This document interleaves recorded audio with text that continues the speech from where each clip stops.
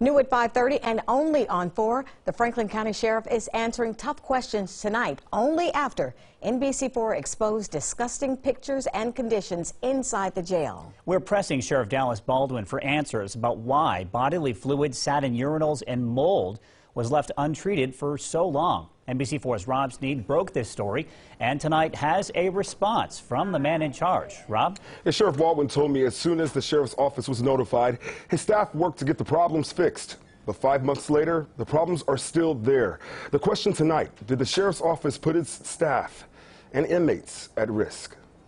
Inside the Franklin County Jail, urine, vomit, and other bodily fluids sitting inside of urinals and fears of black mold. When it comes to, as you state, the urinals not draining properly, as well as the mold that is on the 5th floor, and the conditions as they stand right now with the smell, are those appropriate conditions for your deputies to work in and inmates to be in at this moment as they stand right now? The conditions today are safe enough to be in there.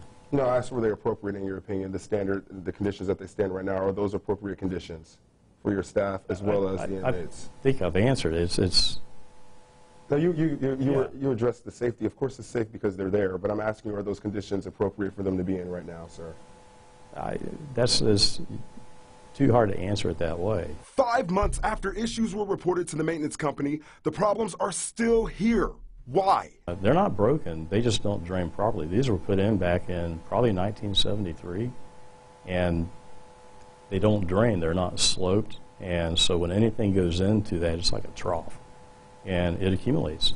And so it's almost a daily, shift-by-shift process to keep those cleaned out.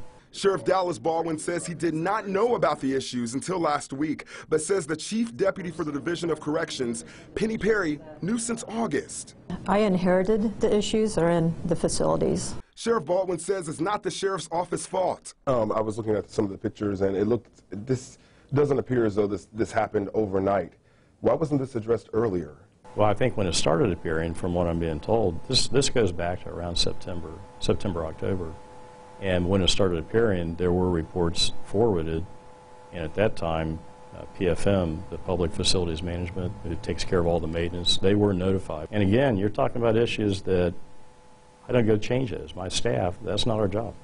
You know, we rely on the building maintenance people to do that. That's their job.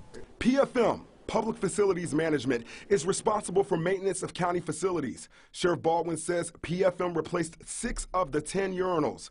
Perry says she did not delay reporting the issues to PFM, and now 1 day after my report aired, progress. A walkthrough was conducted, so he just sent actually this morning his findings on the report so we can move forward and correct that problem. When's the last time you walked through the 5th floor? It's been a while, yes.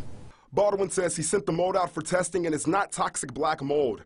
Both Perry and Baldwin say they care about their deputies and inmates' well-being greatly, and they hope these problems are fixed within the next 6 to 8 weeks. Once these problems are rectified within this current jail right now, when it comes to the mold, when it comes to urinals, would you again invite me to come back with the camera and see the improvements that are made? Come back. Yeah, absolutely. We have nothing to hide in here, and we continually address the problems as they arise.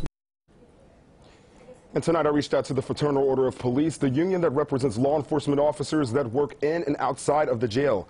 Vice President Jeff Simpson said the sheriff's response is nothing but mistruths and zero accountability. Live in the newsroom, Rob Sneed, NBC4.